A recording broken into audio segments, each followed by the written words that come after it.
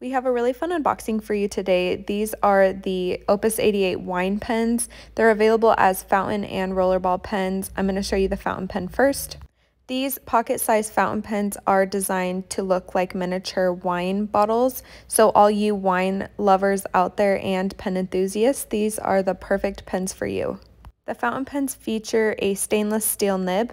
The fountain pens also use an eyedropper filling system. The bottom of the bottle functions as the pen's shutoff valve.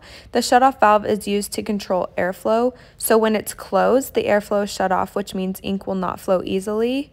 Shutting off the ink flow is really handy when you're traveling or flying with your pen. When the valve is open, which means it's unscrewed, the air is allowed to flow, which means ink will flow freely.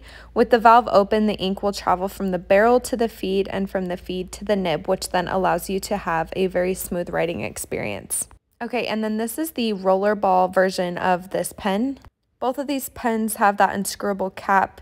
The rollerball version is quite a bit smaller than the fountain pen cap, but they both have that matte green wine bottle body. The rollerball pen also is unscrewable from the bottom. I didn't quite unscrew it all the way, but this does come completely off and you're able to switch out your cartridges that way.